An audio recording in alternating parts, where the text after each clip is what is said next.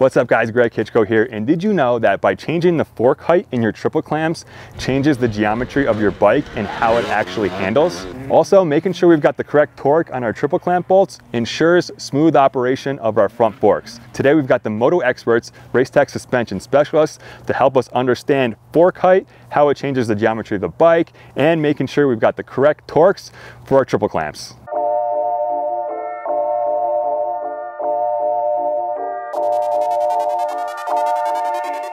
Fork height is a critical aspect for tuning, depending on the type of riding that you're doing. So when we're setting up a suspension for a specific discipline like motocross, we will specify fork height.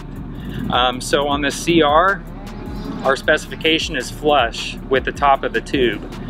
And what this does, the fork height will affect the rake of the bike, the cornering, and its high-speed stability. And this is a tuning factor, so just because we specify flush, it doesn't mean that the rider can't make adjustments to suit his style.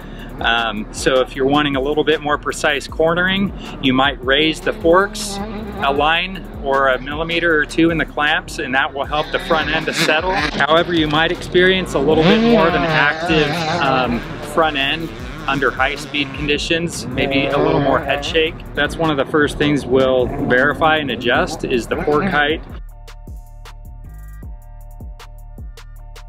So this is also extremely critical.